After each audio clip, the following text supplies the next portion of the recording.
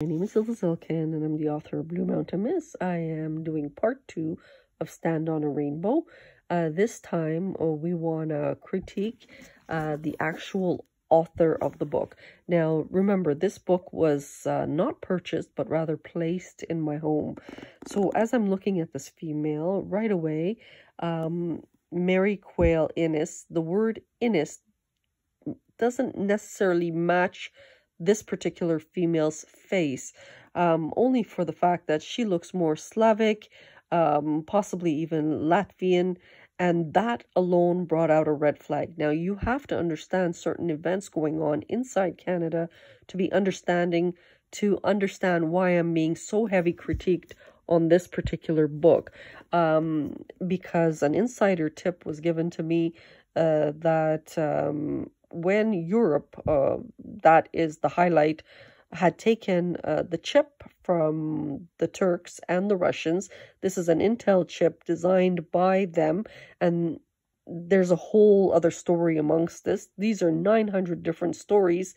Europe gave it to India to mass produce, or whoever gave it to India to mass produce, and the other one, from what was heard, was a Latvian doctor that was locked up also redoing this particular chip in itself.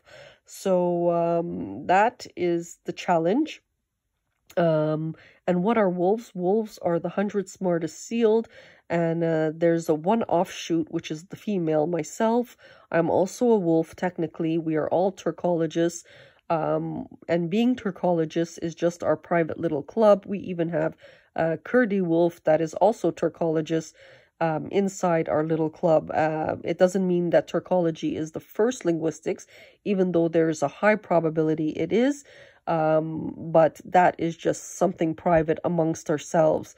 So when we look at this female, for me, I don't just see a regular female. I see a female possibly being rewarded by the church to bill me for this book, for my particular son collection, and her getting rewarded because the church may have had a hand in locking up a Latvian wolf doctor. Now, a lot is going on, and like I said, these are 900 different stories.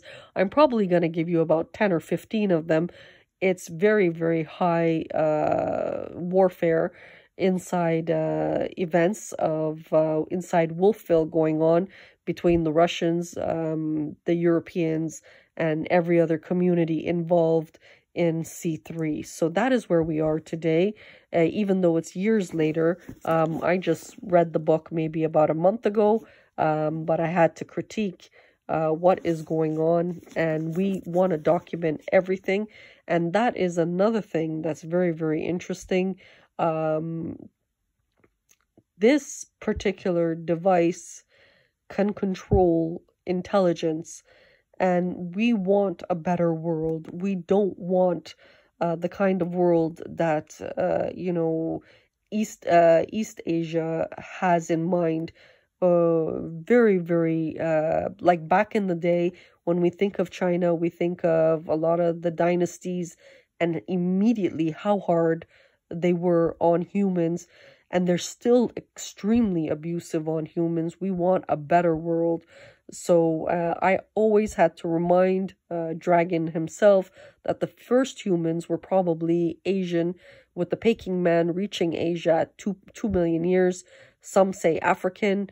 There is a probability it could even be Georgian as the first human, but the probability of first settlement, first human, came out of Asia, and we are completely okay with it today, because the first humanal, also from Asia, is a Negro technically. So that is where I am today. This is in the authentic story. There is no marketing. There's tons of irregularities, tons of spelling mistakes, because we're rushing it through. And this is just a peek for the future in pushing betterment. And it's a lot of fun after so much tears, especially on a lot of people. And unfortunately, a lot of communities were involved. So hoping you can support. Thank you and have a good day.